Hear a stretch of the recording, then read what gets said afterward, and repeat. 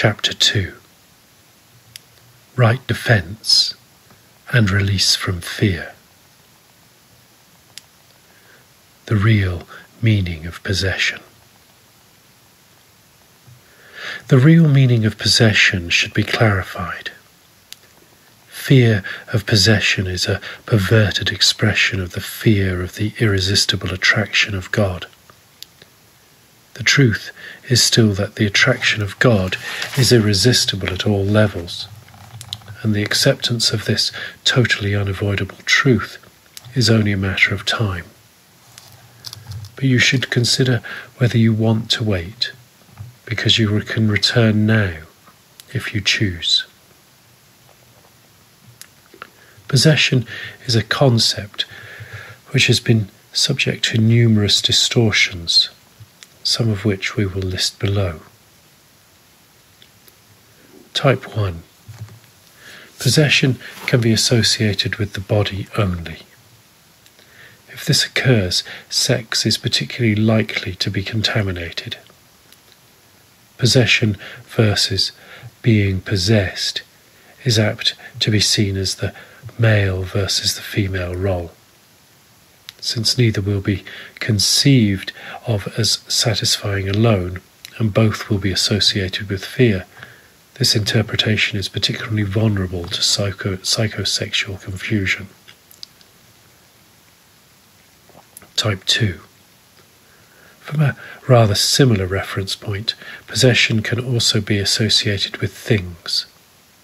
This is essentially a shift from type 1 and is usually due to an underlying fear of associating possession with people.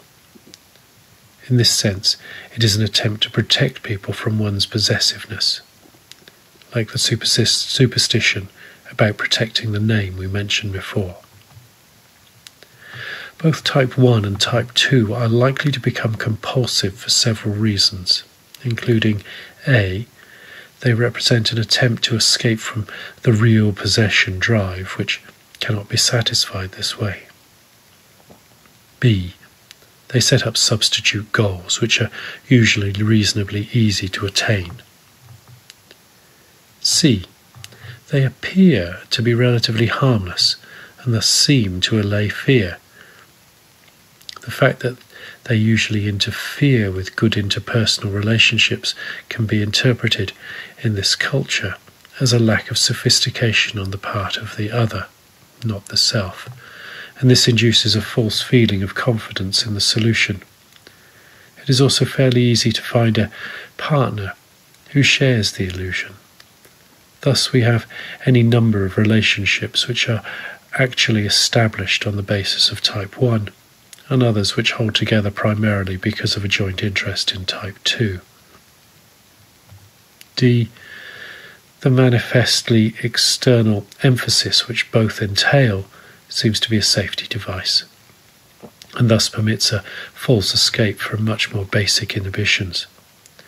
As a compromise solution, the illusion of interpersonal relating is preserved, along with the retention of lack of love. This kind of psychic juggling leaves the juggler with the feeling of emptiness, which is in fact perfectly justified, because he is acting from scarcity. He then becomes more and more driven in his behaviour to fill the emptiness. When these solutions have been invested with extreme belief, type 1 leads to sex crimes, and type 2 to stealing. The kleptomaniac is a good example of the latter. Generally, 3 types of emotional disturbance result. A. The tendency to maintain the illusion that only physical is real. This produces depression. B. The tendency to invest the physical with non-physical properties. This is essentially magic and tends more towards anxiety proneness. And C. The tendency to facilitate from one to the other, which produces a corresponding facilitation between depression and anxiety. All 3 result in self-imposed starvation. Type 3, another type of distortion, is seen in the fear or in the desire for spirit possession. The term spirit is profoundly debased in this context, but it does entail a recognition of the body. It is not enough, and investing it with magic will not work. This recognition accepts the fact that neither type 1 nor 2 is sufficient, but precisely because it does not limit fear so narrowly, it is more likely to produce greater fear to its own right. Endowing the spirit with human possessiveness is a more inclusive error than type 1 or 2, and a step somewhat further away from the right mind. Rejection is also more likely to occur with facilitation between grandiosity and fear. Religion, in a distorted sense, is also more likely to occur in this kind of error, because the idea of a spirit is introduced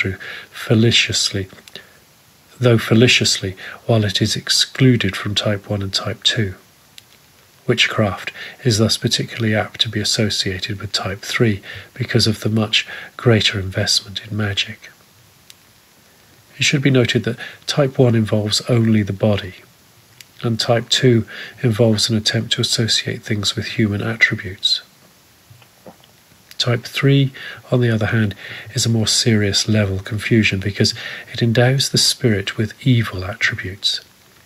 This accounts both for religious zeal of its proponents and the aversion or fear of its opponents. Both attitudes stem from the same false belief. This is not what the Bible means by filled with the Holy Spirit. The concept of speaking in many tongues was originally an injunction to communicate to anyone in his own language or at his own level. It's hardly meant to speak in a way that nobody could understand.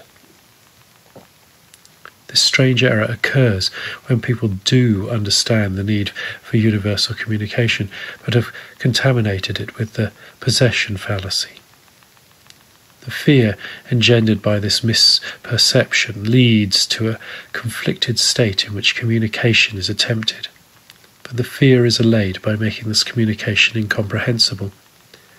It could also be said that the fear induces selfishness or regression, because incomprehensible communication is hardly a worthy offering from one Son of God to another.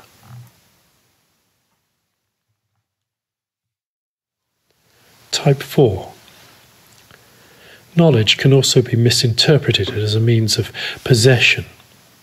Here the content is not physical, and the underlying fallacy is more likely to be the confusion of mind and brain.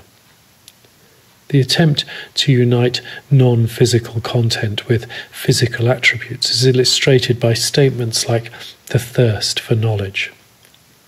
This is not what thirst in the Bible means. The term was used only because of humanity's limited comprehension and is probably better dropped.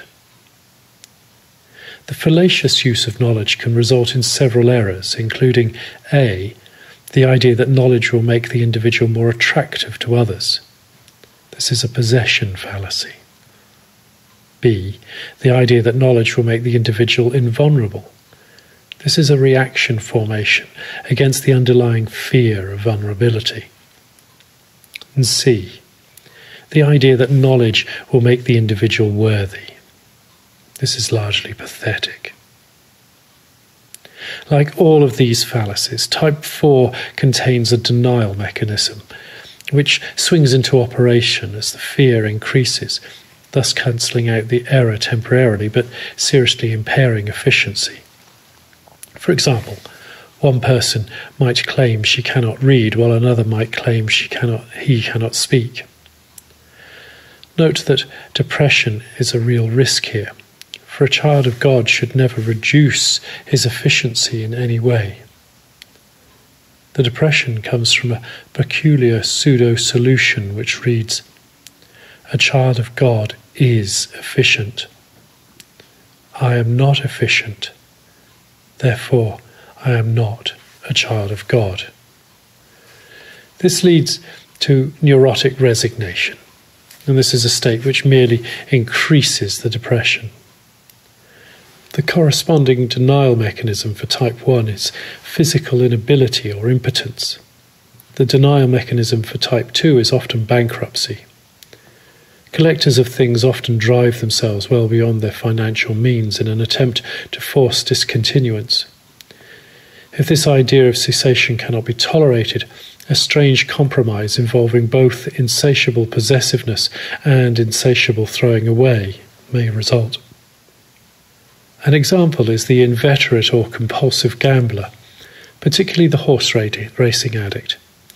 Here, the conflicted drive is displaced both from the people and things and invested in animals. The implied derogation of people is the cause of the underlying extreme superstition of the horse racing addict. The alcoholic is in a similar position, except that his hostility is more inward than outward directed. Defences aimed at protecting or retaining error are particularly hard to undo because they introduce second-order misperceptions, which obscure the underlying errors still further. The pseudo-corrective mechanism for type 3 is apt to be more varied because the more inclusive nature of the error, which has already been mentioned. Some of the possibilities are listed below. A.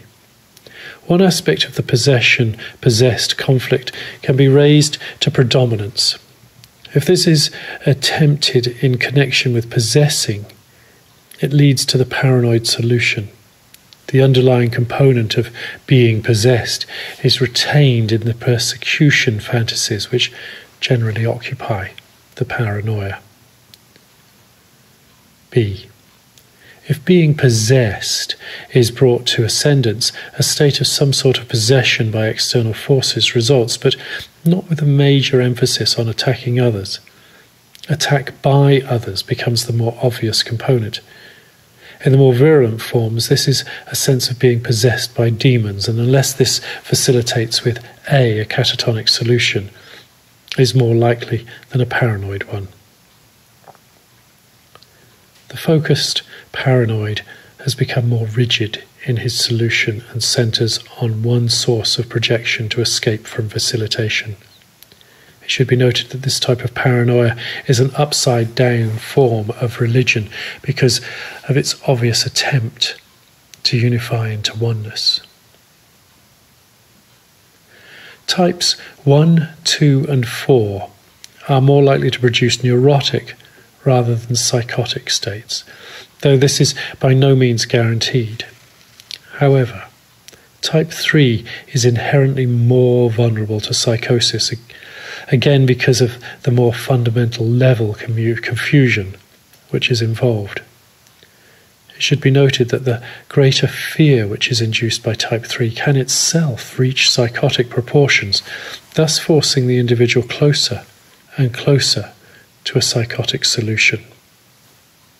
It is emphasized here that the differences have no effect at all on the miracle, which can heal any of them with equal ease. This is because of the miracle's inherent avoidance of within-error distractions. Its sole concern is to distinguish between truth on the one hand and all kinds of error on the other. This is why some miracles seem to be of greater magnitude than others. But remember the first principle of this course. There is no order of difficulty in miracles. The emphasis on mental illness, which is marked in these notes, reflects the undoing aspect of the miracle. The doing aspect is, of course, much more important, but a true miracle cannot occur on a false basis.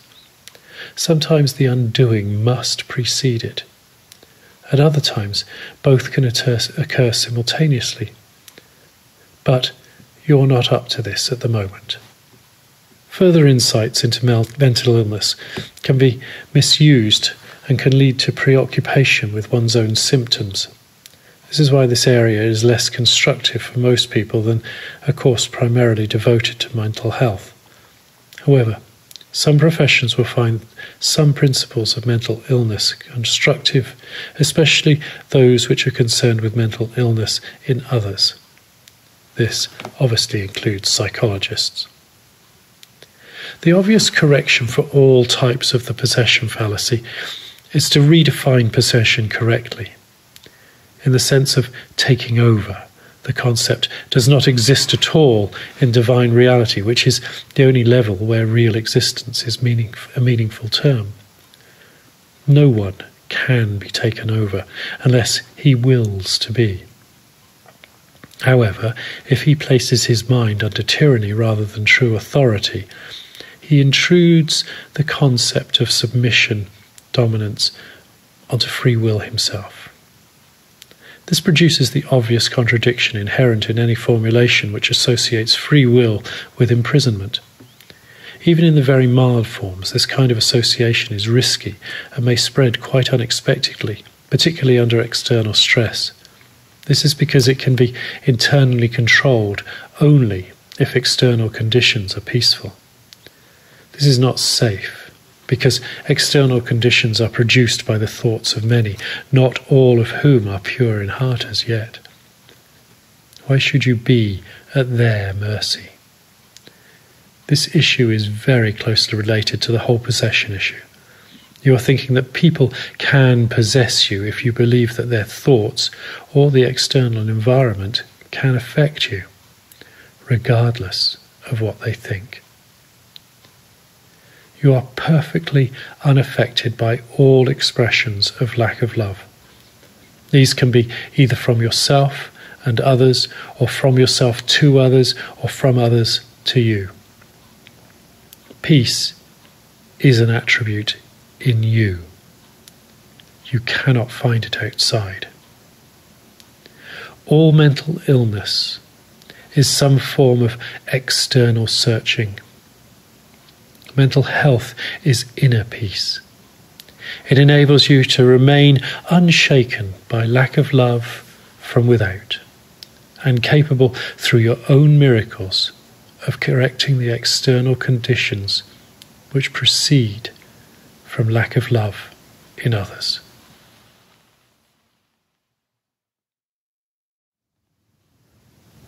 The cause of the separation. This section deals with a more fundamental misuse of knowledge, referred to in the Bible as the cause of the fall or separation. There are several introductory remarks which are intended to make these explanations less fear-provoking. First, I draw your attention to a couplet from Shakespeare's A Midsummer Night's Dream. Be as thou wast wont to be. See as thou wast wont to see. These words were said by Oberon in releasing Titiana from her own errors, both of being and perceiving. These were the words which re-established her true identity, as well as her true abilities and judgment. The similarity to your release is obvious. There are also some dictionary definitions which will be helpful.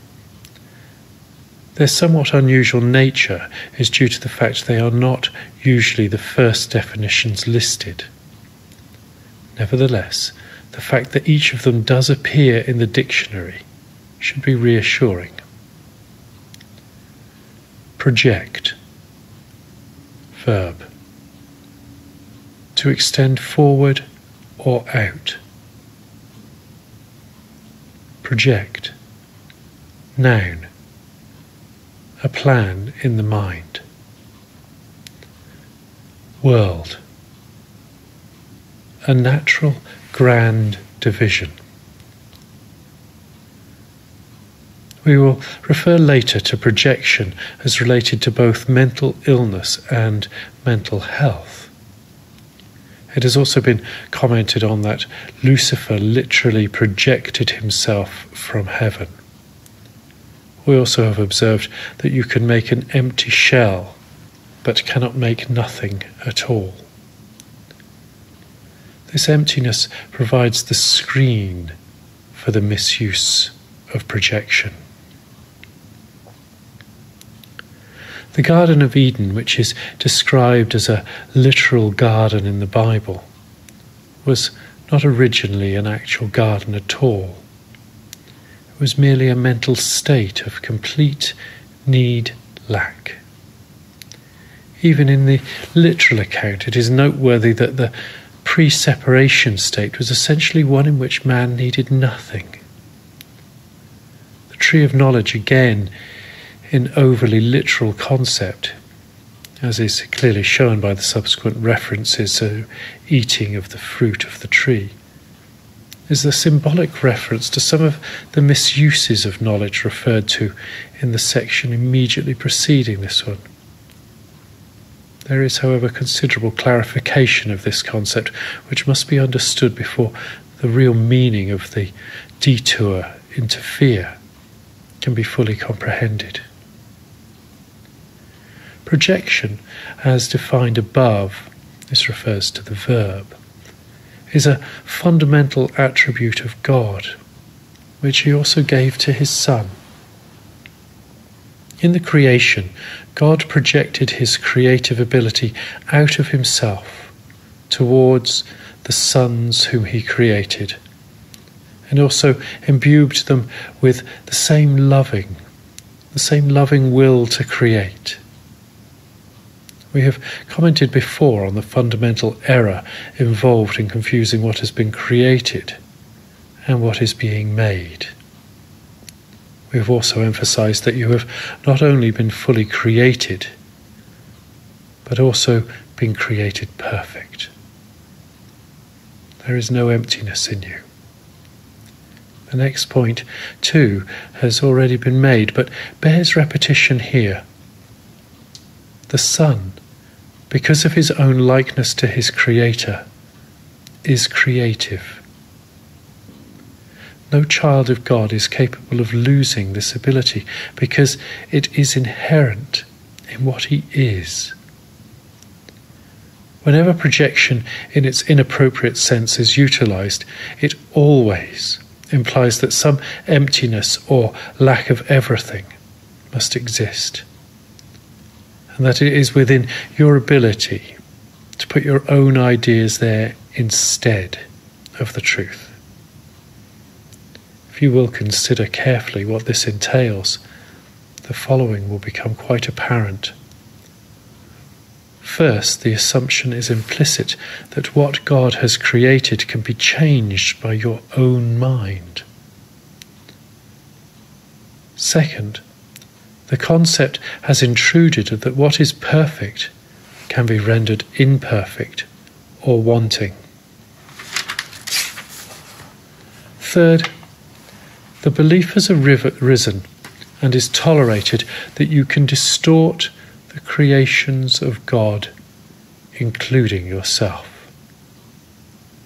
Fourth, the idea has entered that since you can create yourself, the direction of your own creation is up to you. These related distortions represent a picture of what actually occurred in the separation. None of this existed before, nor does it actually exist now. The sonship was created as a natural grand division or projecting outward of God. That is why everything which he created is like him. Projection as undertaken by God was very similar to the kind of inner radiance which the children of the Father inherit from him. It is important to note that the term project outward necessarily implies that the real source of projection is internal. This is as true of the Son as of the Father. The kingdom of God, in its original connotation, included both the proper creation of the Son by God and the proper creation by the Son in his right mind. The latter required the endowment of the Son by God with free will, because all loving creation is freely given. Nothing in either of these statements implies any sort of levels, or in fact anything except one continuous line of creation, in which all aspects are of the same order. When the lies of the serpent were introduced, they were called lies because they are not true. When man listened, all he heard was untruth. You do not have to continue to believe what is not true unless you choose to do so. All of your miscreations can disappear in the well-known twinkling of an eye, because they are a visual misperception. Your spiritual eye can sleep, but remember, a sleeping eye can still see. One translation of the fall, a view emphasized by Mary Baker Eddy, and worthy of note, is that a deep sleep fell upon Adam. While the Bible seems to regard this sleep as a kind of anesthetic utilized for the protection of Adam during the creation of Eve, Mrs. Eddy was correct in emphasizing that nowhere is there any reference made to his waking up. While Christian Science is clearly incomplete, the point is much in its favor.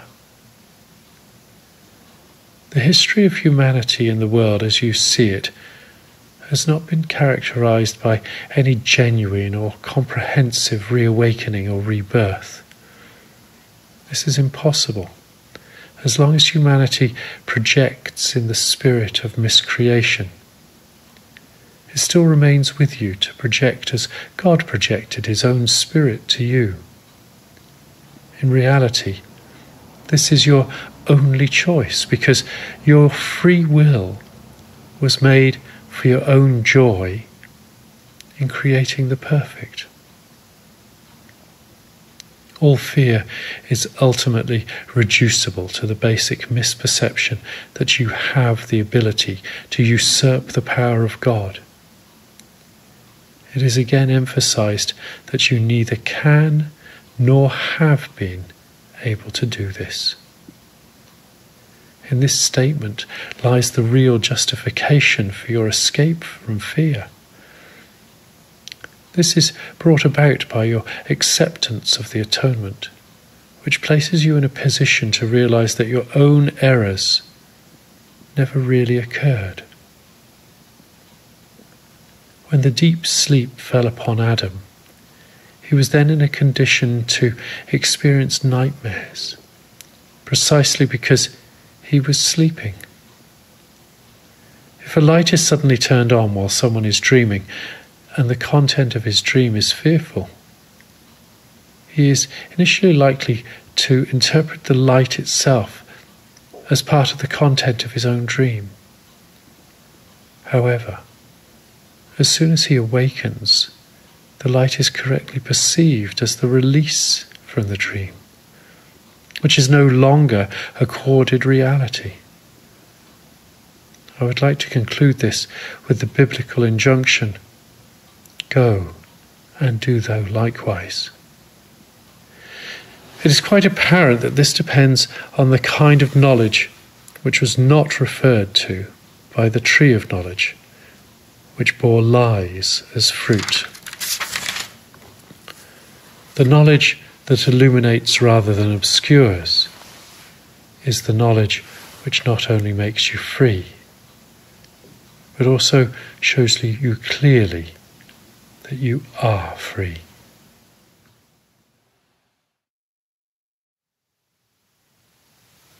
The proper use of denial.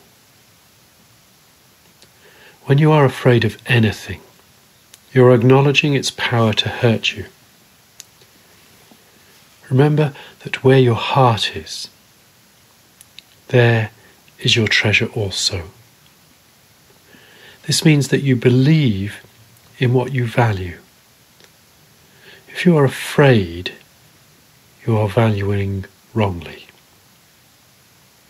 Human understanding will inevitably value wrongly and by endowing all human thoughts with equal power, will inevitably destroy peace. That is why the Bible speaks of the peace of God, which passeth human understanding. This peace is totally incapable of being shaken by human errors of any kind. It denies the ability of anything which is not of God to affect you in any way. This is the proper use of denial. It is not used to hide anything, but it is used to correct error. It brings all error into the light, and since error and darkness are the same, it abolishes error automatically. True denial is a very powerful protective device. You can and should deny any belief that error can hurt you. This kind of denial is not a concealment device, but a correction device. The right mind of the mentally healthy depends on it. You can do anything I ask. I have asked you to perform miracles and have made it very clear that these are natural, corrective, healing, and universal. There is nothing good they cannot do, but they cannot be performed in the spirit of doubt. You have asked yourself why you cannot really incorporate my words. But remember my own question before you ask yours. O thou of little faith, wherefore didst thou doubt? The idea of cannibalism in connection with the sacrament is a reflection of a distorted view of sharing. I told you before that the word thirst in connection with the Spirit was used because of the limited understanding of those to whom I spoke. I also told you not to use it. The same holds for expressions like feeding on. Symbiosis is misunderstood by the mentally ill, who do use it in that way. But I also told you that you must recognize your total dependence on God, a statement which you may have not liked. God and the sons he created are symbiotically related. They are completely dependent on each other. The creation of the Son himself has already been perfectly accomplished, but the creation by sons has not. God created sons so he could depend on them, because he created them perfectly. He gave them his peace so they would not be shaken and would be unable to be deceived. Whenever you are afraid, you are deceived. Your mind is not serving your soul. This literally starves the soul by denying its daily bread. In this connection, there is a poem from the Holy Family that says, "Where tricks of words are never said, and mercy is as plain as bread."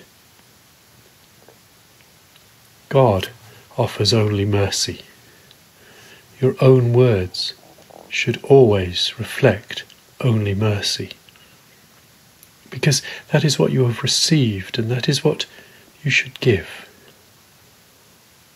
Justice is a temporary expedient or an attempt to teach you the meaning of mercy. Its judgmental side arises only because you are capable of injustice, if that is what your mind makes.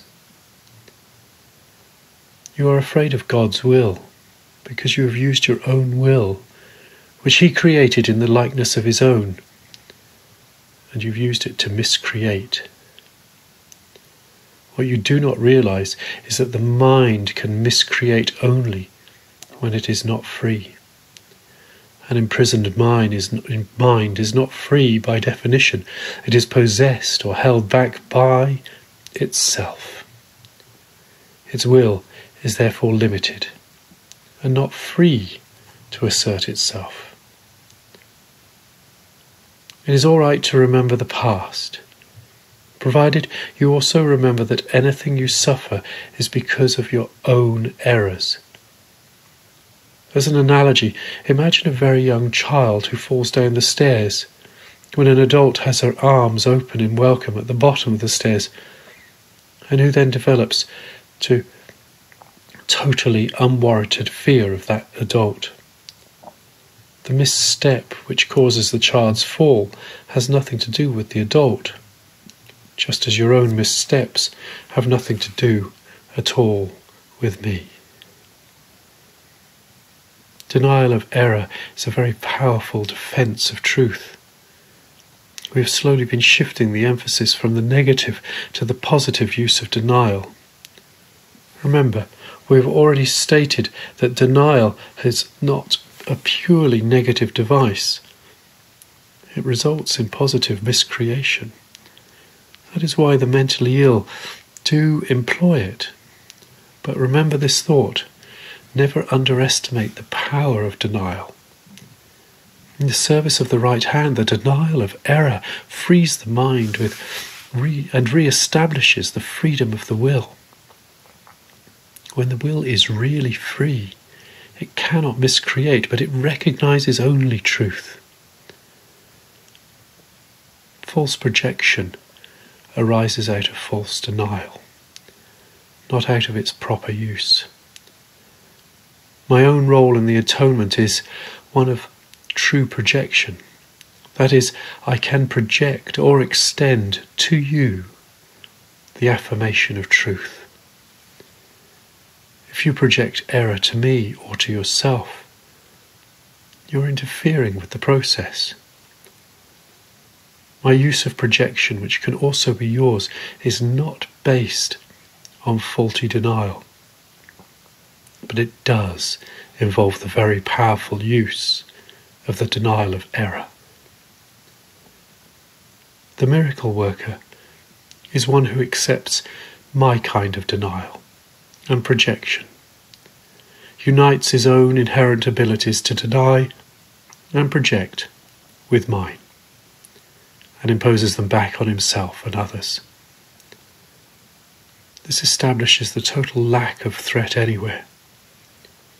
And together we can then work for the real time of peace, which is eternal.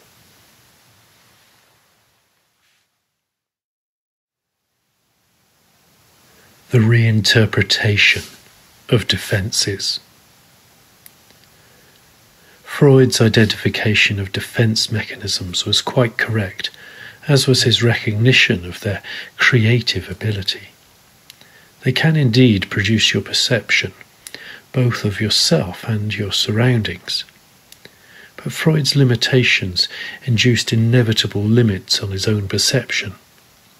He made two kinds of errors. The first was that he saw only how the mechanisms worked in the mentally ill. The second was his own denial of the mechanism of the atonement. Let us take up the first, because a clear understanding of the second depends on it. Denial should be directed only to error, and projection should be limited to truth. You should truly give as you have truly received. The golden rule can work effectively on this basis. Intellectualization is a poor word which stems from the brain-mind confusion. Right-mindedness is better. The device defends the right mind and gives it control over the body. Intellectualization implies a split, whereas right-mindedness involves healing. Withdrawal is properly employed in the service of withdrawing from the desert. It is not a device for escape, but for consolidation. There there is only one mind. Disassociation is quite similar. You should split yourself off from error, but only in defense of integration. Detachment is essentially a weaker form of disassociation. This is one of the major areas of withholding that many engage in. Flight can be undertaken in whatever direction you choose, but note that the concept himself implies flight from something. Flight from error is perfectly appropriate. Distantiation is a way of putting distance between yourself and what you should fly from. Regression is a real effort to return to your own original state. In this sense, it is utilized to restore, not to go back to the less mature. Sublimation should be associated with the sublime. There are many other so-called dynamic concepts which are profound errors due essentially to the misuse of defences. Among them is the concept of different levels of aspiration, which results from the real level confusion. However, the main point to be understood from these notes is that you can defend truth as well as error, and in fact, much better. So far, we have concentrated on ends rather than means, but unless you regard an end as worth achieving, you will not devote yourself to the means by which it can be achieved. Your question, how can I incorporate this material, enables me to shift the emphasis from the end to the means. It means you are accepting the end as valuable, thus signifying a willingness to use defences to ensure it. The means are easier to clarify after the true worth of the goal itself is firmly established. Everyone defends his own treasure. You do not have to tell him to do this, because he will do so automatically. The real question remains, what do you treasure, and how much do you treasure it? Once you learn to consider these 2 points and bring them into all your actions as the true criteria for behaviour, I will have little difficulty in clarifying the means. You have not learned to be consistent about this yet. I have therefore concentrated on showing you that the means are available whenever you do ask. We can save a lot of time, however, if you do not need to extend this step unduly. The correct focus will shorten it immeasurably. The atonement as defence. The atonement is the only defence which cannot be used destructively. That is because while everyone must eventually join it was not a device which was generated by humanity. The atonement principle was in effect long before the atonement itself was begun. The principle was love, and the atonement itself was an act of love. Acts were not necessary before the separation because the time-space belief did not exist. It was only after the separation that the defence of atonement and the necessary conditions for its fulfilment were planned.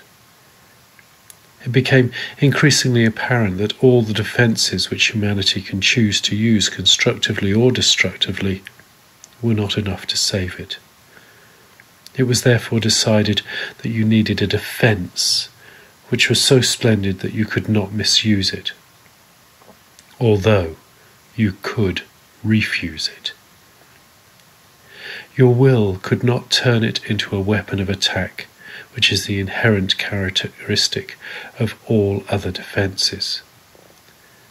The atonement thus became the only defence which was not a two-edged sword. The atonement actually began long before the resurrection. Many souls offered their efforts on behalf of the separated ones, but they could not withstand the strength of the attack and had to be brought back. Angels came too, but their protection was not enough, because the separated ones were not interested in peace. They had already split themselves and were bent on dividing rather than reintegrating. The levels they introduced into themselves turned against each other, and they in turn turned against one another. They established differences, divisions, cleavages, dispersion, and all other concepts related to the increasing splits they produced. Not being in their right minds, they turned their defences from protection to assault, and acted literally insanely. It was essential to introduce a split-proof device which could be used only to heal, if it was used at all. The atonement was built into the space-time belief in order to set a limit on the need for the belief and ultimately to make learning complete. The atonement is the final lesson. Learning itself, like the classrooms in which it occurs, is temporary. Let all those who overestimate human intelligence remember this. The ability to learn has no value when change or understanding is no longer necessary. The externally creative have nothing to learn. Only after the separation was it necessary to direct the creative force to learning, because changed behaviour had become mandatory. Human beings can learn to improve their behaviour and can also learn to become better and better learners. This increase serves to bring them into closer and closer accord with the sonship. But the sonship itself is a perfect creation, and perfect is not a matter of degree. Only while there are different degrees is learning meaningful. The evolution of humankind is merely a process by which you proceed from one degree to the next. You correct your previous missteps by stepping forward. This represents a process which is actually incomprehensible in temporal terms, because you return as you go forward. The atonement is the device by which you can free yourself from the past as you go ahead. It undoes your past errors, thus making it unnecessary for you to keep retracing your steps without advancing towards your return. In this sense, the atonement saves time, but like the miracle which serves it, does not abolish it. But the atonement as a completed plan does not have a unique relationship to time. Until the atonement is finished, its various phases will proceed in time, but the whole atonement stands at its end. At this point, the bridge of the return has been built. If you find discussion of the atonement upsetting, it is because the atonement is a total commitment. You still think that this is associated with loss. This is the same mistake all the separated ones make, in one way or another. They cannot believe that a defence which cannot attack is the best defence. Except for this misperception, the angels could have helped them. What do you think the meek shall inherit the earth means? They will literally take it over because of their strength. A two-way defense is inherently weak because it has two edges. It can turn against the self very unexpectedly. This tendency cannot be controlled except by miracles. The miracle turns the defense of atonement to the protection of the inner self, which, as it becomes more and more secure, assumes its natural talent for protecting others. The inner self knows itself as both a brother and a son.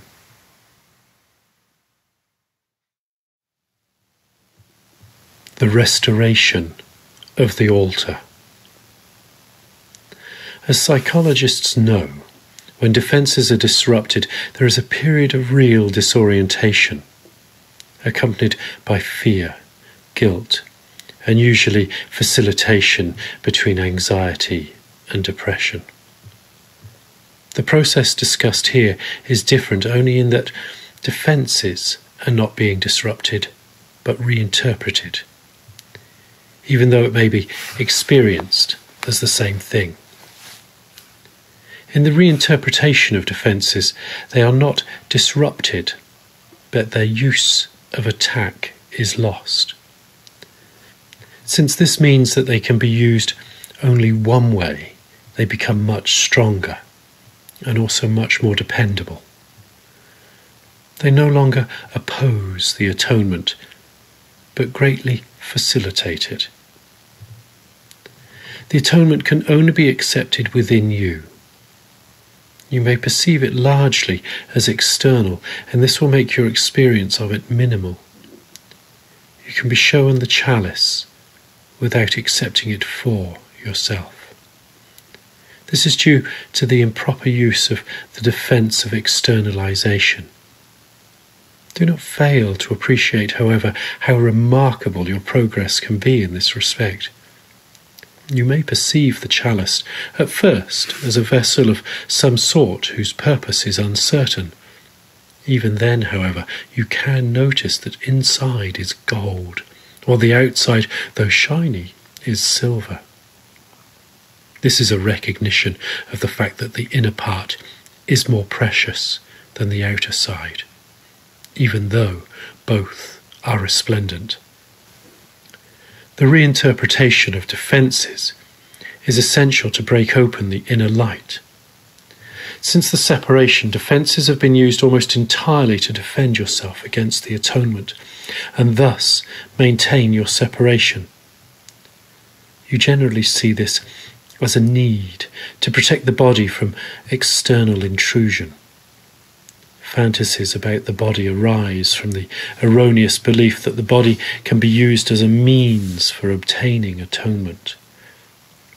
Perceiving the body as the temple is only the first step in correcting this kind of distortion. Seeing the body as a temple alters part of the misperception, but not all of it. It does recognize that the concept of atonement in physical terms is not appropriate. But the next step is to realize that the temple is not a building at all. Its real holiness lies in the inner altar around which the building is built. The inappropriate emphasis which people have put on beautiful church buildings is a sign of their own fear of atonement and an unwillingness to reach the altar itself. The real beauty of the temple cannot be seen with the physical eye. The spiritual eye, on the other hand, cannot see the building at all, but it perceives the altar within with perfect clarity. This is because the spiritual eye has perfect vision. For perfect effectiveness, the chalice of the atonement belongs at the centre of the inner altar, where it undoes the separation and restores the wholeness of the mind. Before the separation, the mind was invulnerable to fear, because fear did not exist. Both the separation and the fear were miscreations of the mind, which have to be now undone. This is what the Bible means by the restoration of the temple. It does not mean the restoration of the building, but it does mean the opening of the altar to receive the atonement. This heals the separation and places within you the one defence against all errors, which can make you perfectly invulnerable. The acceptance of the atonement by everyone is only a matter of time. In fact, both time and matter were made for this purpose. This appears to contradict free will because of the inevitability of the decision. If you review the idea carefully, however, you will realize that this is not true. Everything is limited in some way by the manner of its creation. Free will can temporize and is capable of enormous procrastination, but it cannot depart entirely from its creator, who sets limits on its ability to miscreate by virtue of its own real purpose. The misuse of will engenders a situation which in the extreme becomes altogether intolerable. Pain thresholds can be high, but they are not limitless. Eventually, everybody begins to recognize, however dimly, that there must be a better way. As this recognition is more firmly established, it becomes a perceptual turning point. This ultimately reawakens the spiritual eye, simultaneously weakening the investment in physical sight. The alternating investment in the two types of levels of perception is usually experienced as a conflict for a long time and can become very acute. But the outcome is as certain as God. The spiritual eye literally cannot see error and merely looks for atonement. All of the solutions which the physical eyes seek dissolve in its sight. The spiritual eye, which looks within, recognizes immediately that the altar has been defiled and needs to be repaired and protected. Perfectly aware of the right defence, it passes over all others, looking past error to truth.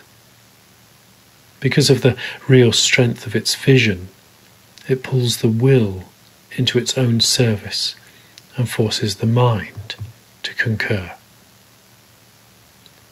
This re-establishes the true power of the will and makes it increasingly unable to tolerate delay. The mind then realizes with growing certainty that delay is only a way of increasing unnecessary pain, which it need not tolerate at all. The pain threshold drops accordingly, and the mind becomes increasingly sensitive to what it would once have regarded as a very minor intrusions of discomfort. The children of God are entitled to perfect comfort, which comes from a sense of perfect trust. Until they achieve this, they will waste themselves and their true creative powers on useless attempts to make themselves more comfortable by inappropriate means. But the real means is already provided and does not involve any effort on their part at all. Their egocentricity usually misinterprets this as personally insulting, as an interpretation which obviously arises from the misperception of themselves. Egocentricity and communion cannot coexist. Even the terms themselves are contradictory. The atonement is the only gift which is worthy of being offered to the altar of God. This is because of the inestimable value of the altar itself. It was created perfect and is entirely worthy of receiving perfection. God is lonely without his sons, and they are lonely without him. Remember the poem which begins, "And God stepped out on space, And he looked around and said, I'm lonely. I'll make me a world. The world was a way of healing the separation, and the atonement is the guarantee that the device will ultimately do so.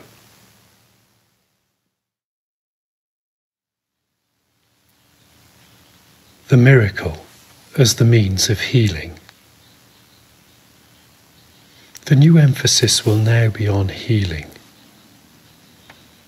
The miracle is the means, the atonement the principle, and the healing is the result. Those who speak of the miracle of healing are combining two orders of reality inappropriately. Healing is not a miracle.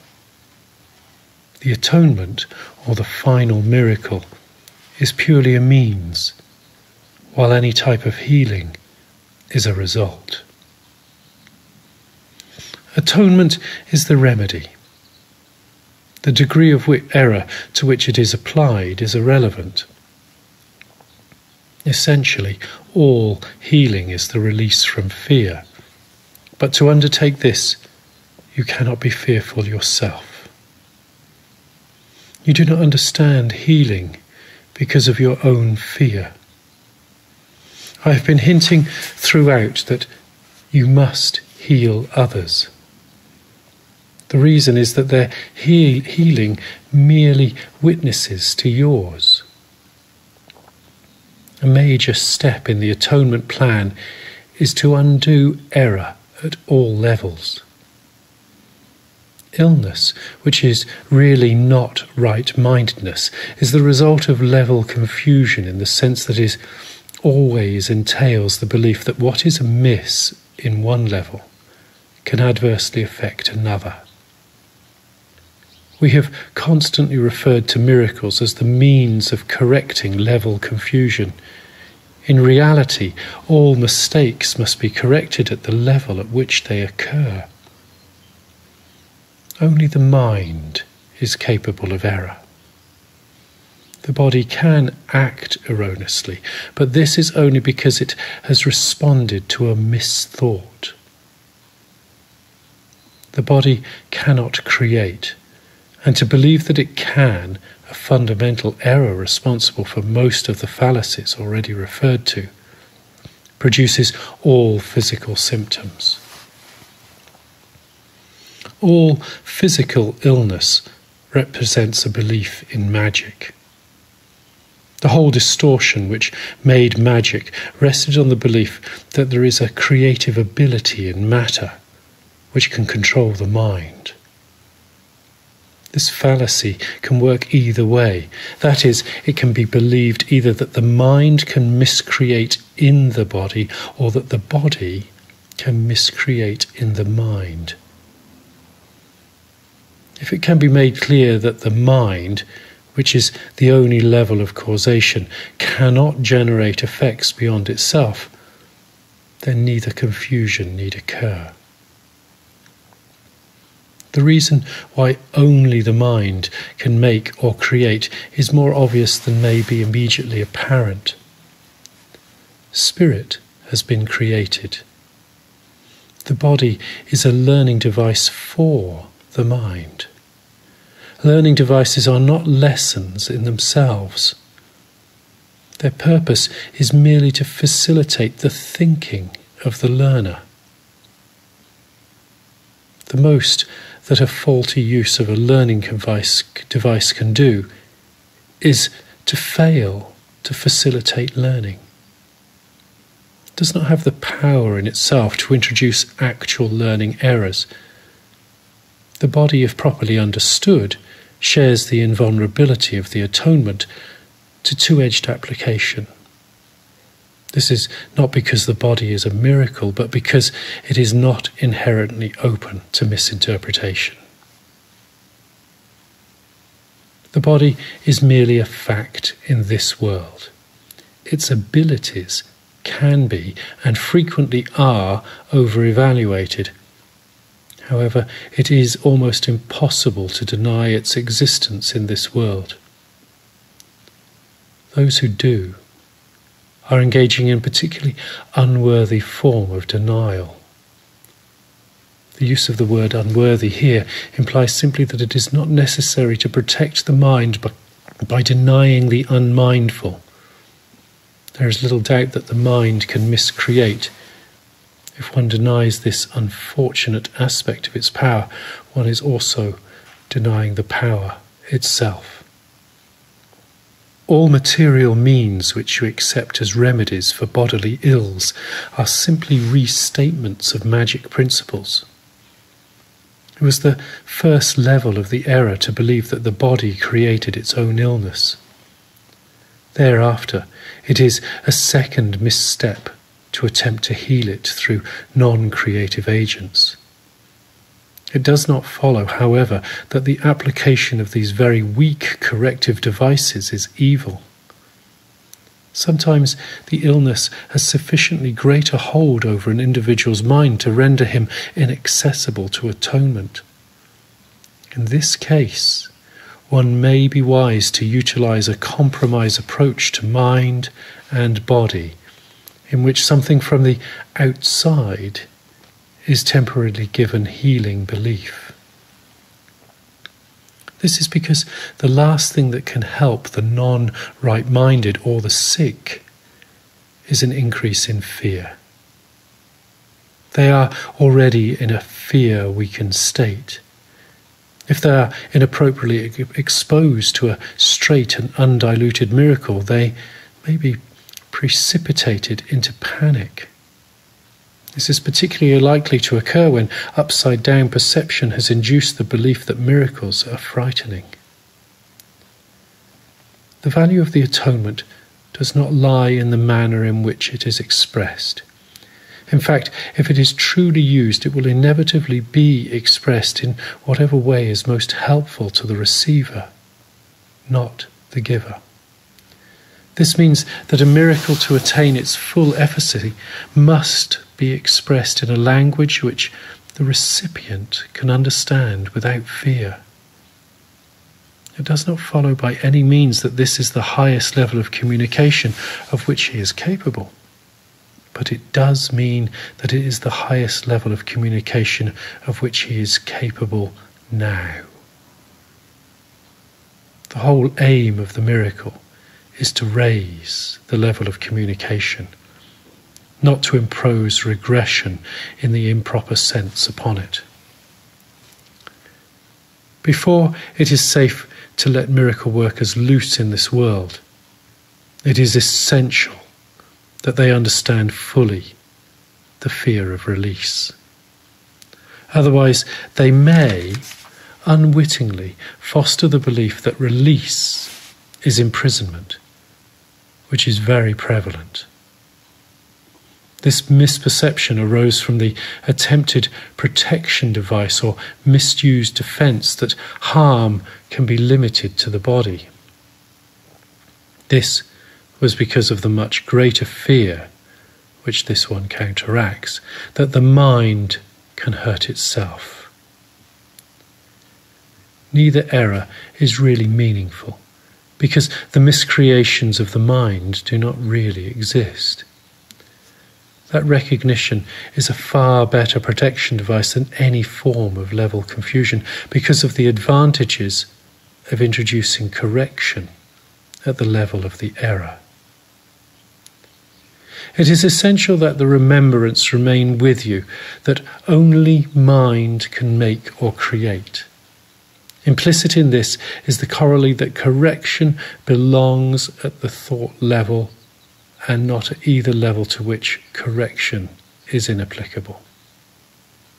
To repeat an earlier statement, and also to extend it somewhat, spirit is already perfect, and therefore does not require correction.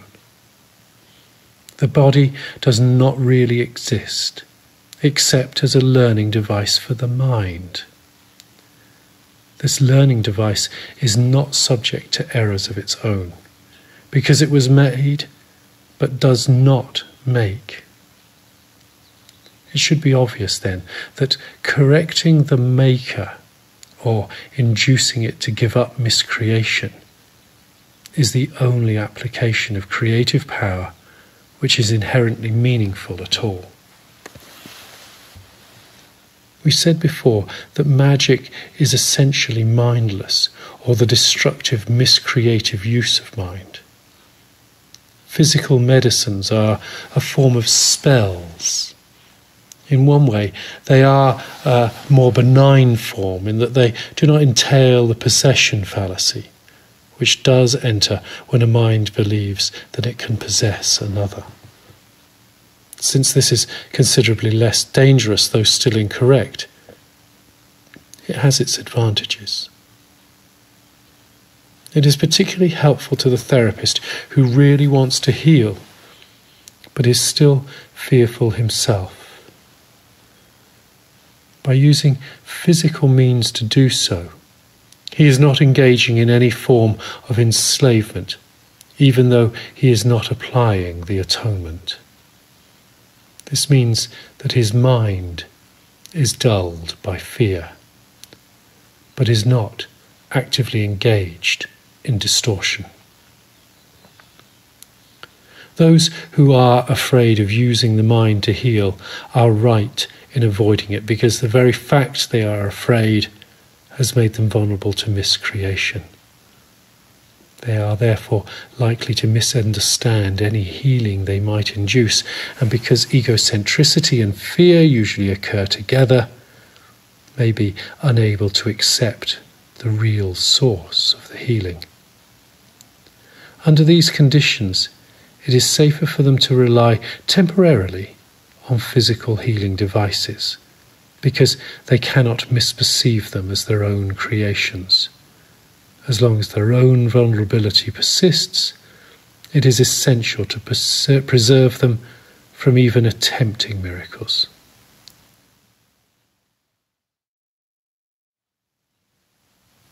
The sole responsibility of the miracle worker. We said in a previous section that the miracle is an expression of miracle-mindedness. Miracle-mindedness merely means right-mindedness in the sense that we are now using it. Right-mindedness neither exalts nor depreciates the mind of the miracle worker or of the miracle receiver. However, as a creative act, the miracle need not await the right-mindedness of the receiver. In fact, its purpose is to restore him to his right mind. But it is essential that the miracle worker be in his right mind, or he will be unable to re-establish right-mindedness in someone else. The healer who relies on his own readiness is endangering his understanding. He is perfectly safe as long as he is completely unconcerned about his readiness, but maintains a consistent trust in mine. Errors of this kind produce some very erratic behaviour, which usually points up an underlying unwillingness to cooperate. These errors inevitably introduce inefficiency into the miracle worker's behaviour and temporarily disrupt his miracle-mindedness. We have established that for all corrective processes, the first step is to know that this is fear. Unless fear had entered, the corrective procedure would never have become necessary. If your miracle-working propensities are not working, it is always because fear has intruded on your right-mindedness and has literally upset it, i.e., turned it upside down. All forms of not right-mindedness are the result of refusal to accept the atonement for yourself.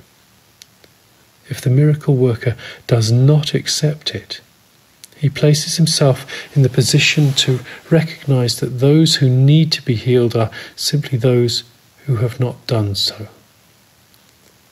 When you feel the vast radiation range of your own inner illumination, it will be because you are aware that your right-mindedness is healing. The sole responsibility of the miracle worker is to accept atonement himself. This means that he knows that mind is the only creative level and that his errors are healed by the atonement. Once he accepts this, his mind can only heal. By denying his mind any destructive potential and reinstating its purely constructive powers, he has placed himself in a position where he can undo the level confusion of others. The message which he then gives to others is the truth that their minds are really similarly constructive and that their own miscreations cannot hurt them. By affirming this, the miracle worker releases the mind from over-evaluating its own learning device, the body, and restores the mind to its true position as the learner. It should be re-emphasized that the body does not learn any more than it creates. As a learning device, it merely follows the learner. But if it is falsely endowed with self-initiative, it becomes a serious obstruction to the learning it should facilitate. Only the mind is capable of illumination. Spirit is already illuminated, and the body in itself is too dense. The mind, however, can bring its own illumination to the body by recognizing that density is the opposite of intelligence, and therefore unnameable to independent learning. It is, however, easily brought into alignment with a mind which has learned to look beyond density toward light. Corrective learning always begins with awakening the spiritual eye and turning away from belief in physical sight. The reason this entails fear is because you are afraid of what your spiritual eye will see, which is why you closed it in the first place.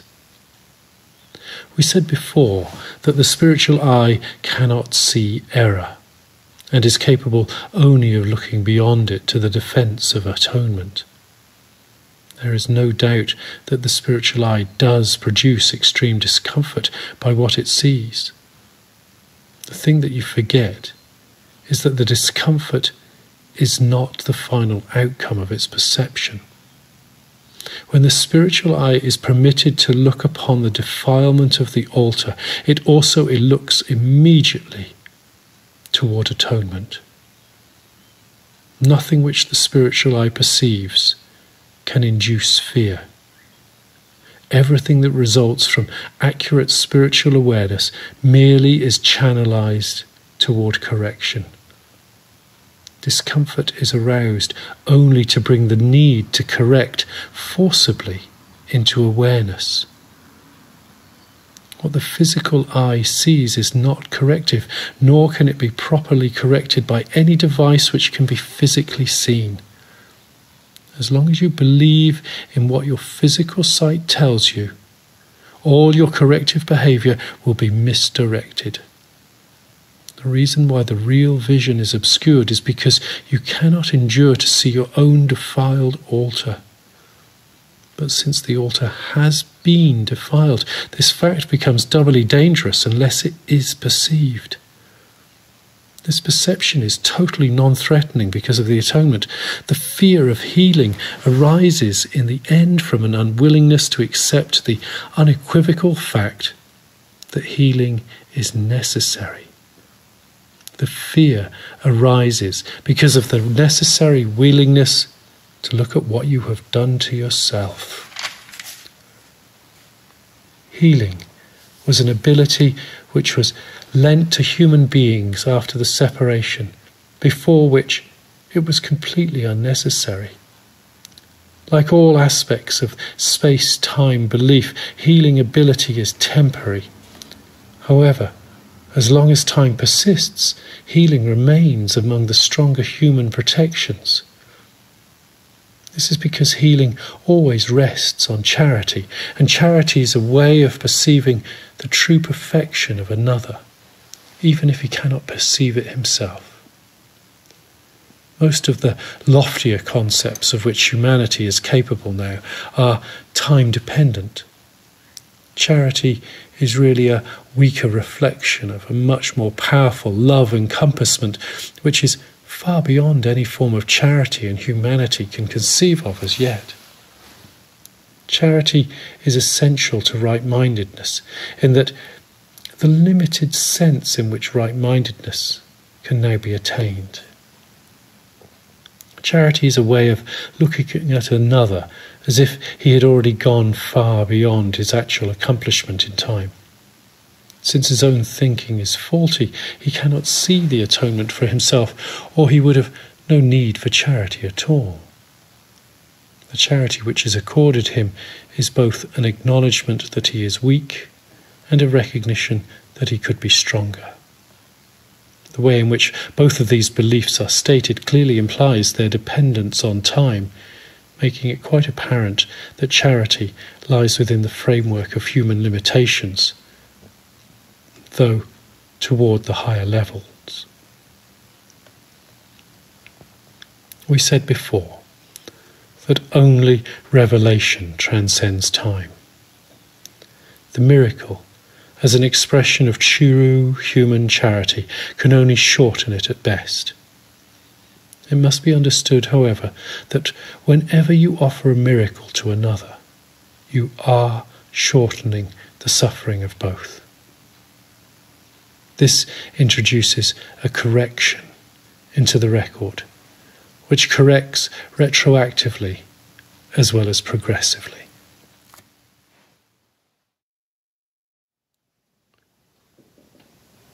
The correction of fear. You believe that being afraid is involuntary, but I've told you many times that only constructive acts should be involuntary. I said that Christ's control can take over everything that doesn't matter, and Christ's guidance can direct everything that does, if you so will. Fear cannot be Christ-controlled, but it can be self-controlled. Fear is always associated with what does not matter, and prevents me from controlling it. The correction is therefore a matter of your will, because its presence shows that you have raised the unimportant to a higher level than it warrants.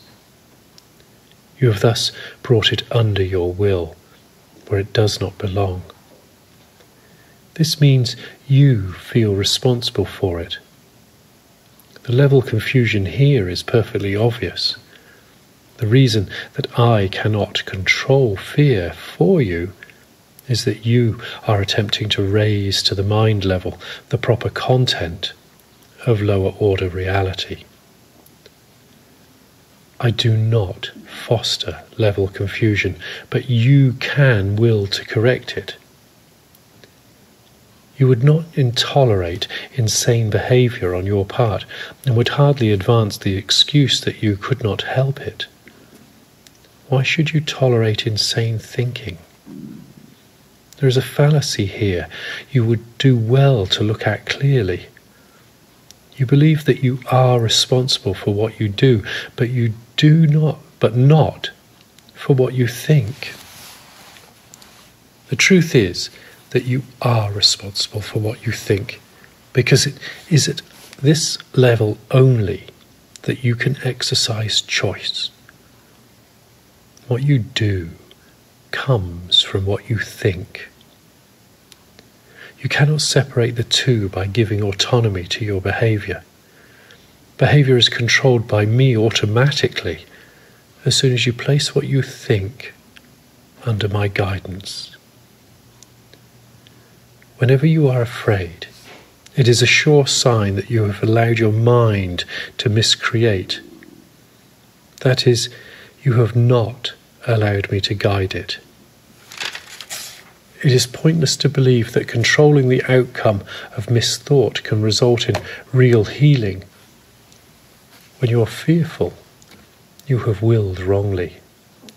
This is why you feel you are responsible for it. You must change your mind, not your behaviour, and this is a matter of will.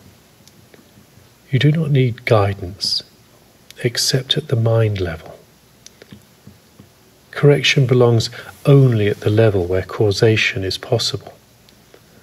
The term does not really mean anything at the symptom level, where it cannot work.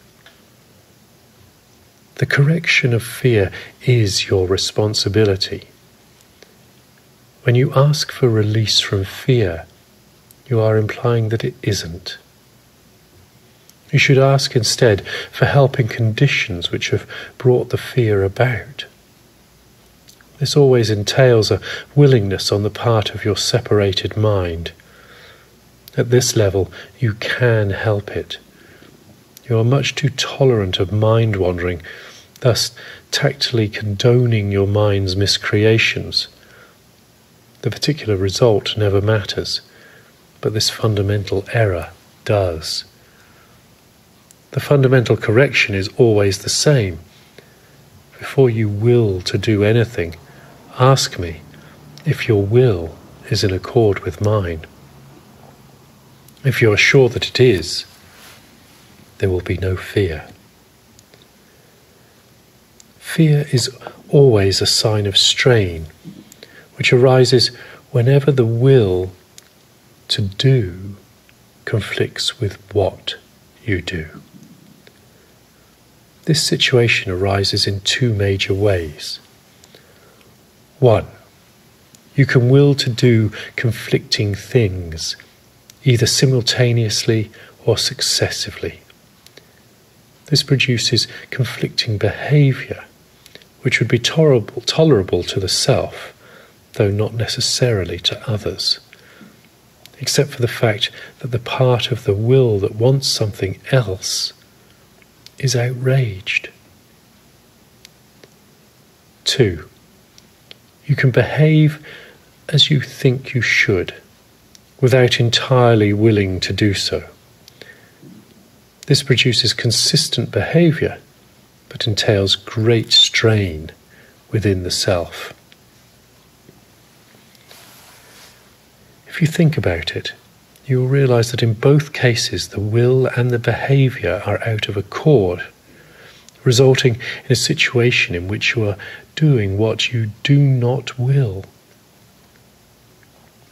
This arouses a sense of coercion, which usually produces rage. The anger then invades the mind, and projection in the wrong sense becomes likely. Depression or anxiety is virtually certain. Remember that whenever there is fear, it is because you have not made up your mind.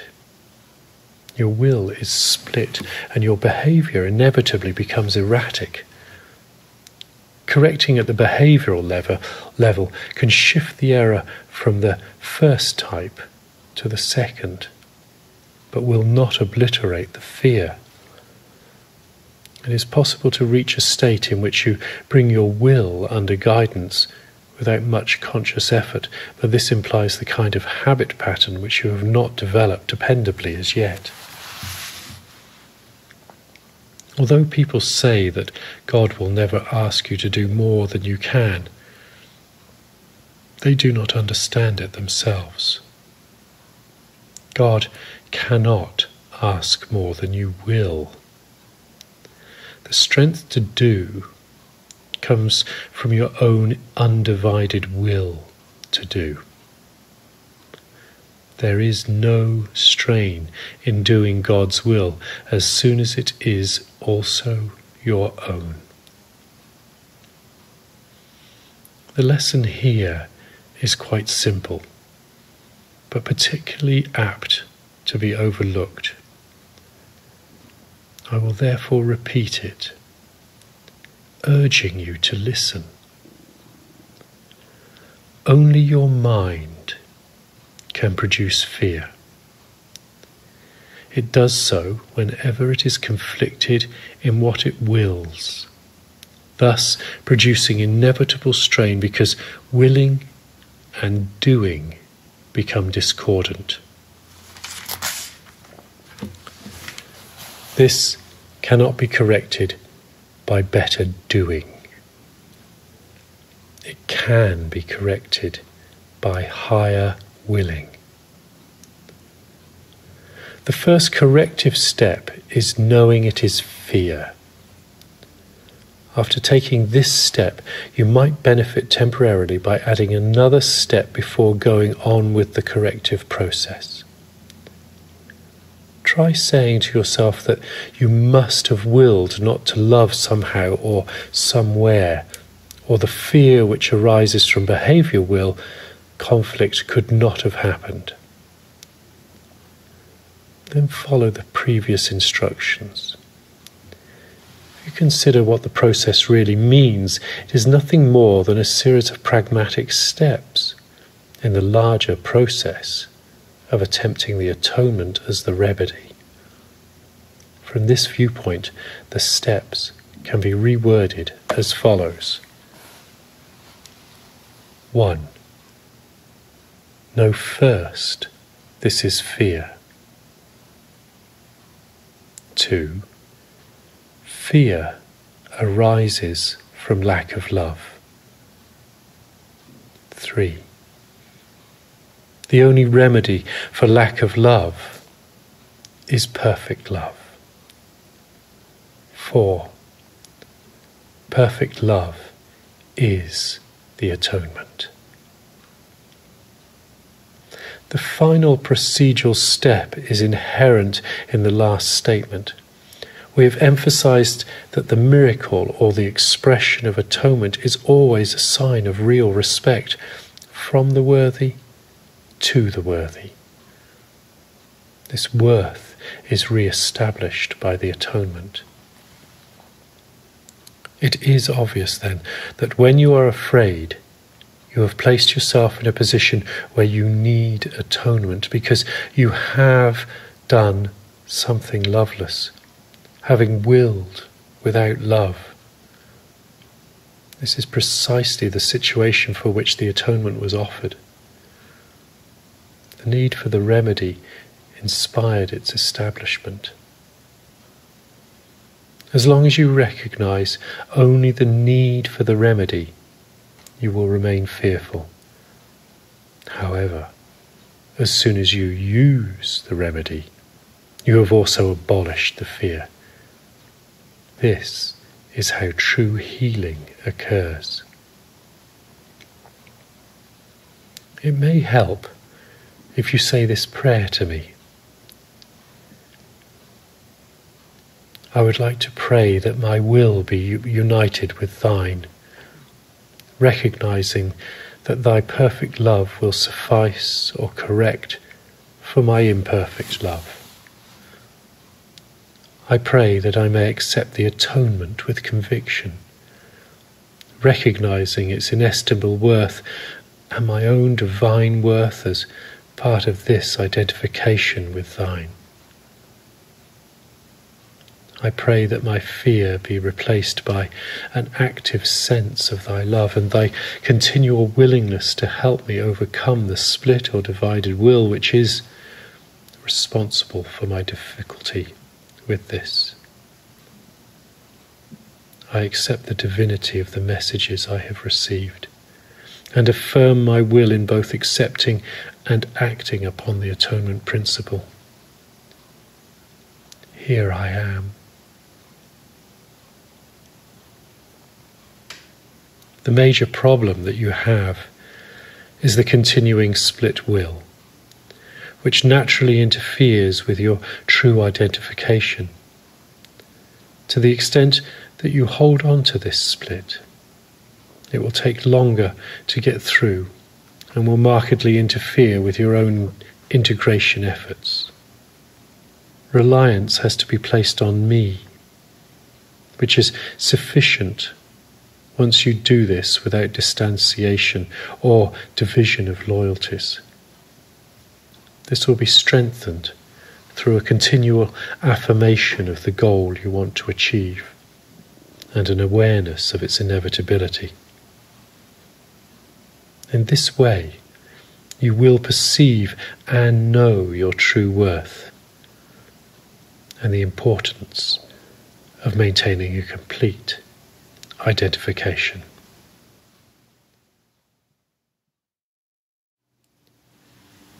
The real power of the mind. Everyone experiences fear, and nobody enjoys it. Yet it would take very little right thinking to know why it occurs. Very few people appreciate the real power of the mind, and nobody remains fully aware of it all the time. This is inevitable in this world because the human being has many things he must do and cannot engage in constant thought-watching. However, if he hopes to spare himself from fear, there are some things he must realize, and realize fully, at least some of the time. The mind is a very powerful agent, and it never loses its creative force. It never sleeps. Every instant it is making or creating, and always as you will. Many of your ordinary expressions reflect this. For example, when you say, "Don't give it a thought," you are implying that if you do not think about something, it will have no effect on you. This is true enough. On the other hand, many other expressions are clear expressions of the prevailing lack of awareness of thought power. For example, you say, "just an idle thought," and mean that the thought has no effect. You also speak of some actions as thoughtless, implying that if the person had thought, he would not have behaved as he did. You also use phrases like thought-provoking, which is bland enough, but the term "a provoking thought" means something quite different. While expressions like "think big" give some recognition to the power of thought, they will come nowhere near the truth. You do not expect to grow when you say it, because you really don't believe it. It is hard to recognize that thought and belief combine into a power surge that can literally move mountains.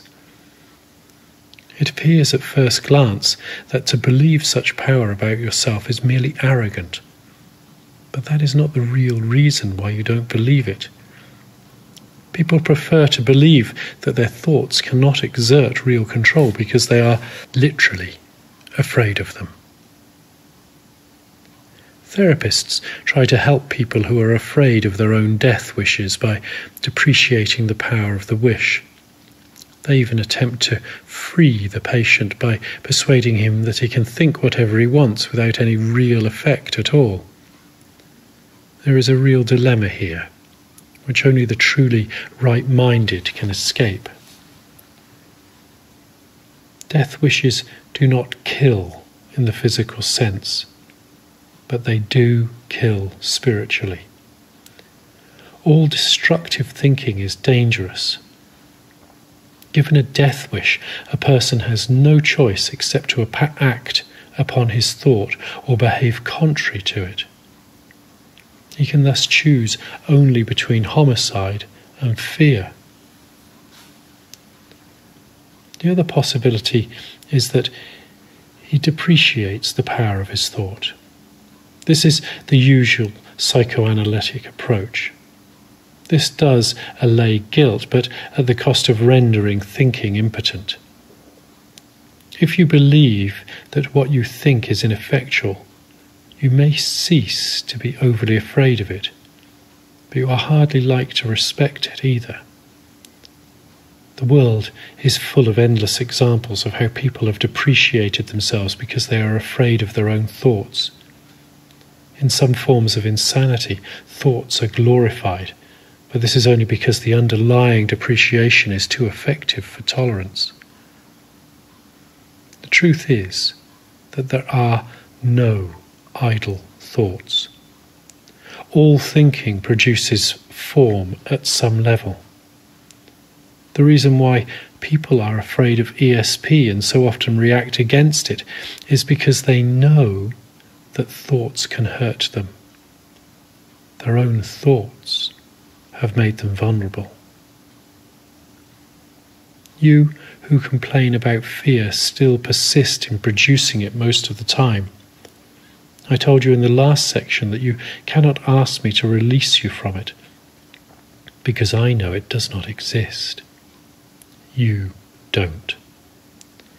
If I merely intervened between your thoughts and their results, I would be tampering with the basic law of cause and effect. In fact, the most fundamental one there is in this world. I would hardly help you if I depreciated the power of your own thinking. This would be in direct opposition to the purpose of this course.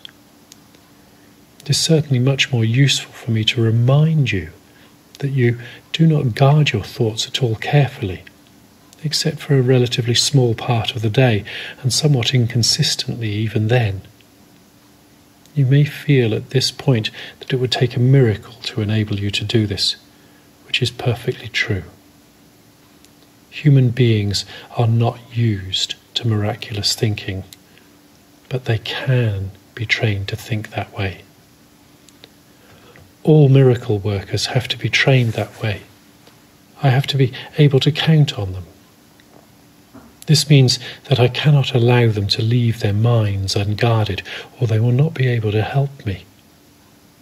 Miracle working entails a full realization of the power of thought and real avoidance of miscreation, otherwise the miracle would be necessary merely to set the mind itself straight. A circular process which would hardly foster the time collapse for which the miracle was intended. Nor would it induce the healthy respect which every miracle worker must have for true cause and effect. Miracles cannot free the miracle worker from fear. Both miracles and fear come from his thoughts. And if he were not free to choose one, he would also not be free to choose the other. Remember, we said before that when electing one person, you reject another. It is much the same in electing the miracle. By so doing, you have rejected fear, but fear cannot assail unless it has been elected. You have been afraid of God, of me, of yourself, and of practically everyone you know at one time or another. This can only be because you have miscreated all of us and believe in what you made. You would never have done this if you had not been afraid of your own thoughts. The vulnerable are essentially miscreators because they misperceive creation.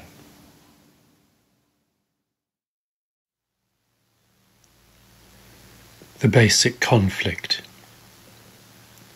You are willing to accept primarily what does not change your mind too much and leaves you free to leave it quite unguarded most of the time.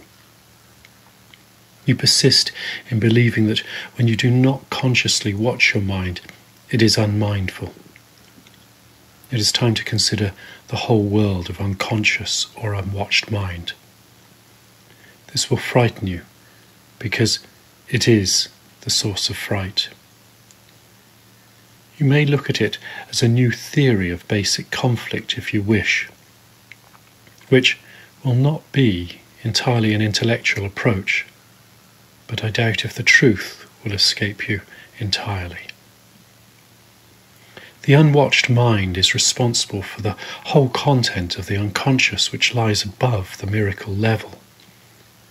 All psychoanalytic theorists have made some contribution to the truth in this connection, but none of them has seen it in its true entirety.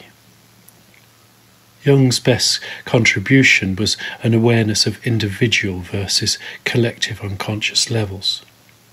He also recognized the major place of the religious spirit in the schema. His archetypes were also meaningful concepts, but his major error lay in regarding the deepest level of the unconscious as shared in terms of content. The deepest level of the unconscious is shared as an ability.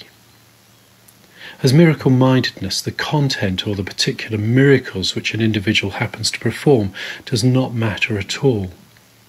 They will in fact be entirely different, since I direct them, because I make a point of avoiding redundancy. Unless a miracle actually heals, it is not a miracle at all. The content of the miracle level is not recorded in the individual's unconscious because, if it were, the miracle would not be automatic or involuntary, which we have said repeatedly that it should be. However, the content is a matter for the record, which is not within the individual himself. All psychoanalysts made one common error, in that they attempted to uncover unconscious content. You cannot understand unconscious activity in these terms because content is applicable only to the more superficial unconscious levels to which the individual himself contributes. This is the level at which he can readily introduce fear, and usually does. Freud was right in calling this level pre-conscious, and emphasizing that there is a fairly easy interchange between preconscious and conscious material. He was also right in regarding the censor as an agent for the protection of consciousness from fear. His major error lay in his insistence that the preconscious is necessary at all in the psychic structure. If the psyche contains fearful levels from which it cannot escape without splitting, its integration is permanently threatened. It is essential not to control the fearful, but to eliminate it.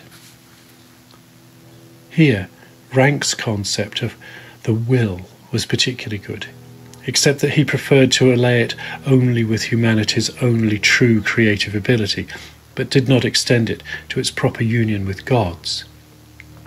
His birth trauma, another valid idea, was also too limited in that it did not refer to the separation, which was really a false idea of birth. Physical birth is not a trauma in itself. It can, however, remind the individual of the separation, which was a very real cause of fear. The idea of will therapy was potentially a very powerful one, but Rank did not see its real potential because he himself used his mind partly to create a theory of the mind, but also partly to attack Freud. His reactions to Freud stemmed from his own unfortunate acceptance of the deprivation fallacy, which itself arose from the separation. This led him to believe that his own mind's creation could stand only if the creation of another's fell. In consequence, his theory emphasized rather than minimized the two-edged nature of defenses. This is an outstanding characteristic of his concepts because it was outstandingly true of him. He also misinterpreted the birth trauma in a way that made it inevitable for him to attempt a therapy whose goal was to abolish fear.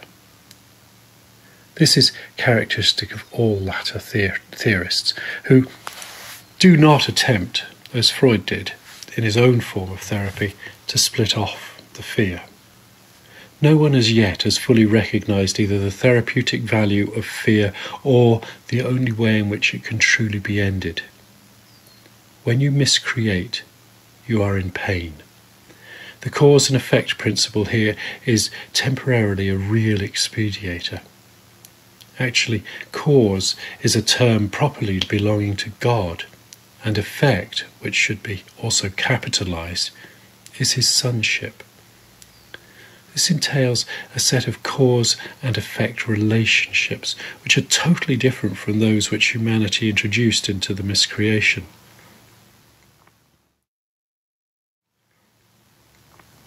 The fundamental opponents in the real basic conflict are creation and miscreation. All fear is implicit in the second, just as all love is inherent in the first. Because of this difference, the basic conflict is one between love and fear. So much, then, for the true nature of the major opponents of the basic conflict. Since all such theories lead to a form of therapy in which redistribution of psychic energy results, it is necessary to consider our concept of psychic energy next. In this respect, Freud was more accurate than his followers, who were essentially more wishful.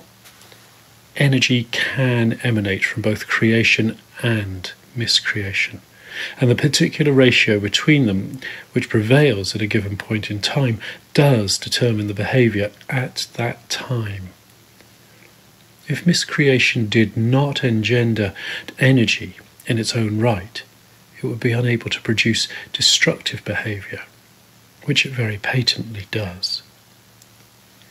Everything that you make has energy, because, like the creation of God, it comes from energy and is endowed by its maker with the power to make. Miscreation is still a genuine creative act in terms of the underlying impulse, but not in terms of the content of what is made.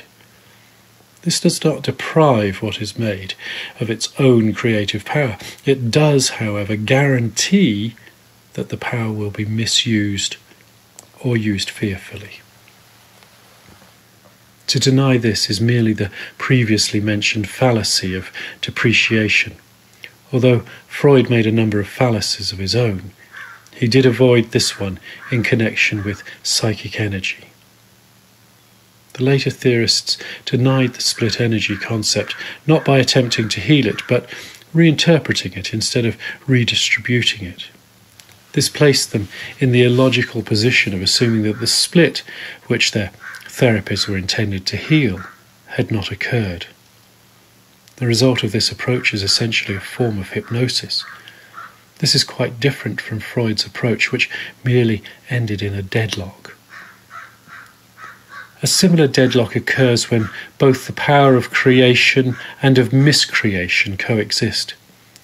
This is experienced as conflict only because the individual feels as if both were occurring at the same level. He believes in what he has miscreated in his own unconsciousness, and he naturally believes it is real because he has made it. He thus places himself in a position where the fearful becomes real. Nothing but level confusion can result as long as this belief is held in any form.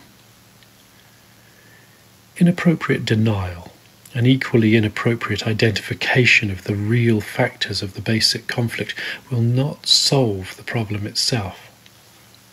The conflict cannot disappear until it is fully recognized that miscreation is not real, and therefore there is no conflict. This entails a full realization of the basic fact that you have miscreated in a very genuine sense. You need neither continue to do so, nor to suffer from your past errors in this respect.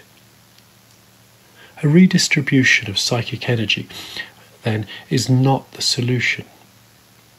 Both the idea that both kinds must exist and belief that one kind is amenable for use or misuse are real distortions. The only way out is to stop miscreating now and accept the atonement for miscreations of the past. Only this can re-establish true single-mindedness. The structure of the psyche follows along the lines of the particular libido concept of the theorist employs. Freud's psyche was essentially a good and evil picture, with very heavy weight given to the evil. This is because every time I mentioned the atonement to him, which was quite often, he responded by defending his theory more and more against it. This resulted in his increasingly strong attempts to make the illogical sound more and more logical. I was very sorry about this because his was a singularly good mind, and it was a shame to waste it. However, the major purpose of his incarnation was not neglected. He did succeed in forcing recognition of the unconscious into humanity's calculations about itself, a step in the right direction which should not be minimized. Freud was one of the most religious men I have known recently. Unfortunately, he was so afraid of religion that the only way he could deal with it was to regard it, not himself, as sick. This naturally prevented healing. Freud's superego is a particularly interesting example of the real power of miscreation. It is noteworthy throughout the whole development of his theories that the superego never allied itself with freedom. The most it could do in this direction was to work out a painful truce in which both opponents lost. This perception could not fail to force him to emphasize discomfort in his view of civilization. The Freudian idea is really only the more superficial level of the unconscious and not the deepest level at all. This too was inevitable because Freud could not divorce miracles from magic. It was therefore his constant endeavour, even preoccupation, to keep on thrusting more and more material between consciousness and the real deeper level of the unconscious, so that the latter became increasingly obscured. The result was a kind of bedlam, in which there was no order, no control, and no sense. This was exactly how he felt about it. The later theoretical switch to the primacy of anxiety was an interesting device intended to deny both the instinctive nature of destructiveness and the force of the power of miscreation. By placing the emphasis on the result, the generative nature of the power was minimized. Destructive behavior is instinctual. The instinct for creation is not obliterated in miscreation. That is why it is always invested with reality. One of the chief ways in which you can correct your own magic miracle confusion is to remember that you did not create yourself. You are apt to forget this when you become egocentric, and this places you in a position where belief in a magic is virtually inevitable. Your instincts for creation were given you by your own creator, who was expressing the same instinct in his creation. Since the creative ability rests solely in the mind, everything which you make or create is necessarily instinctive. It also follows that whatever you produce is real in your own eyes, but not necessarily in the sight of God.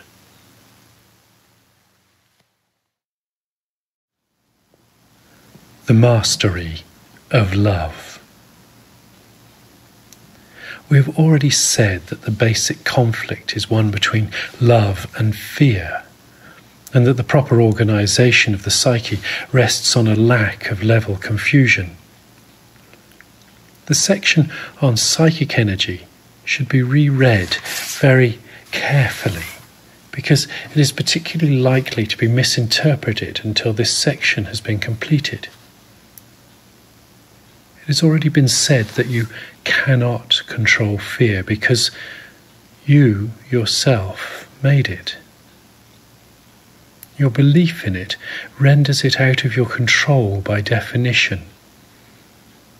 For this reason, any attempt to resolve the basic conflict through the concept of mastery of fear is meaningless. In fact, it asserts the power of fear by the simple assumption that it need be mastered at all. The essential resolution rests entirely on the mastery of love. In the interim, conflict is inevitable. The reason for this is the strangely illogical position in which you have placed yourself.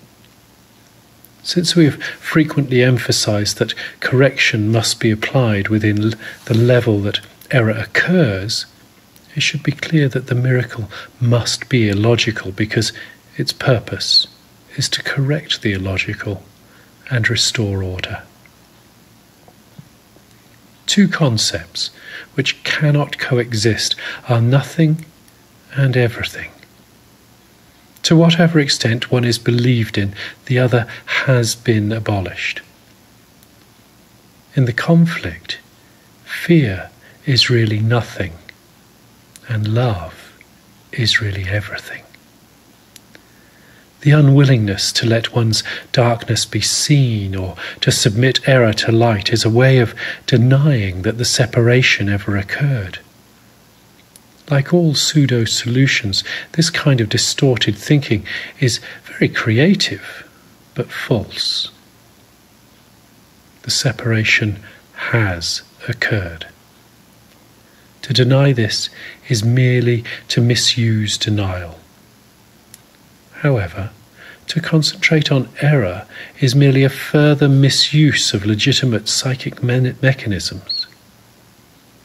The true corrective procedure, which has already been described as the proper use of the spiritual eye or true vision, is to accept the error temporarily, but only as an indication that immediate correction is mandatory.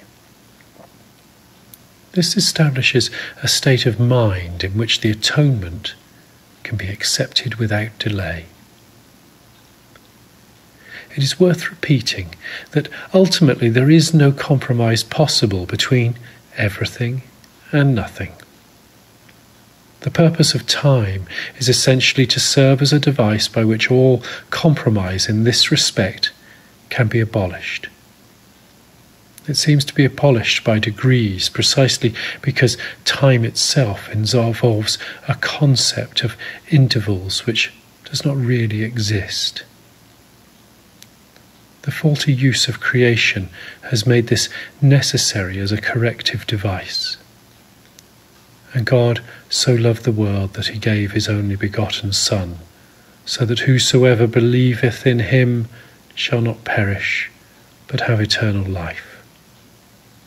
It needs only one slight correction to be entirely meaningful, and in this context, it should read, "And God so loved the world that he gave it to his only begotten Son." It should be noted that God has begotten only one Son. If you believe that all of the minds of God created are his sons, and if you so believe that the sonship is one, then every mind must be a son of God, or an integral part of the sonship. You do not find the concept that the whole is greater than its parts difficult to understand. You should, therefore, not have too great a difficulty with this. The sonship, in its oneness, does transcend the sum of its parts. However, it loses this special state as long as any of its parts are missing. This is why the conflict cannot ultimately be resolved until all the individual parts of the sonship have returned. Only then can the meaning of wholeness in the true sense be understood. The concept of minus numbers has always been regarded as a mathematical rather than actual expedient. Yet, it represents a major limitation on mathematics as presently understood. Any statement which implies degrees of difference in negation is essentially meaningless. What can replace this negative approach is a recognition of the fact as long as one part, which is the same as 1,000,000 or 10 or 8,000 parts, of the sonship is missing, it is not complete. In the divine psyche, the Father and the Holy Spirit are not incomplete at all.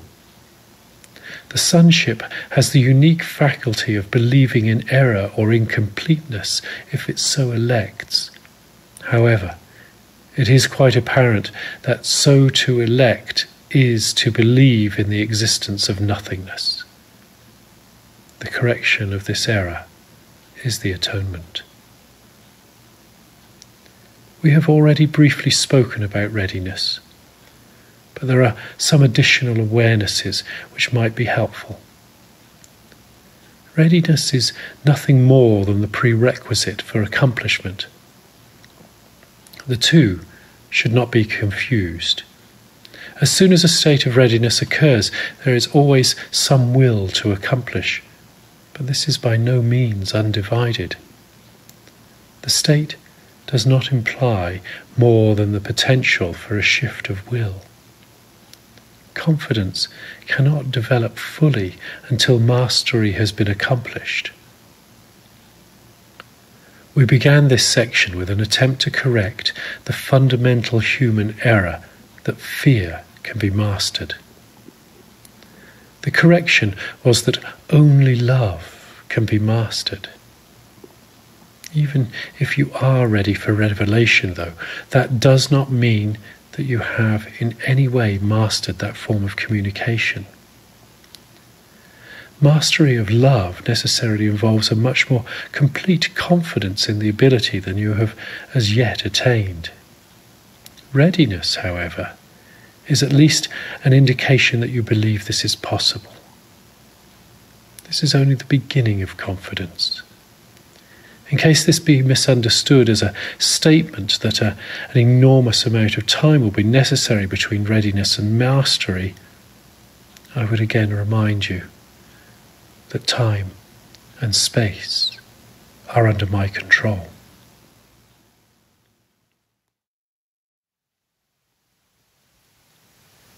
The real meaning of the Last Judgment. We have said that whatever you make or create is real in your own eyes, but not necessarily in the sight of God. The basic distinction leads us into the real meaning of the Last Judgment. The final judgment is one of the greatest threat concepts in humanity's perception. This is only because you do not understand it. Judgment is not an essential attribute of God. You brought judgment into being only because of the separation. God himself is still the God of mercy. After the separation, however, there was a place for justice in the schema, because it was one of the many learning devices which had to be built into the overall plan. Just as the separation occurred over many millions of years, the Last Judgment will extend over a similarly long period, and perhaps even longer. Its length depends, however, on the effectiveness of the present speed-up.